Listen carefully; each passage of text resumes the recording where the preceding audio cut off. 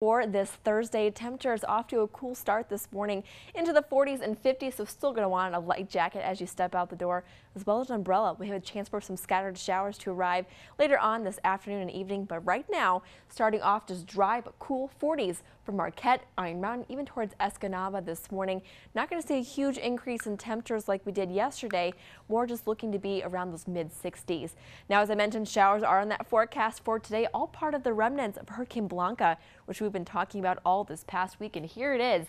Still in Iowa and Wisconsin this morning. It is going to lead to increased cloud cover throughout the day today and a chance for a few light showers to enter the western UP.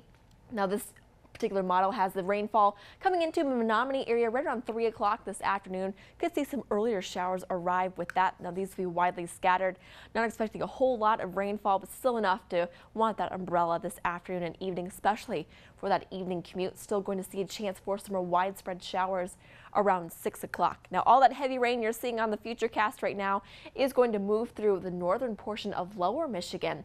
We still could get clipped by the northern edge of this system, so the southern counties of the UP will have a chance of getting in on some of that heavier rainfall, which could cause some ponding on roadways and overflow on the creeks and streams, but most of that heavy rain will be staying south of our area. So good news for those of you who have travel plans for the day on Friday. Skies will clear out later to Friday evening, leading to sunshine for the day on Saturday. It looks to be the best day this week, as another chance for some showers will arrive on Sunday.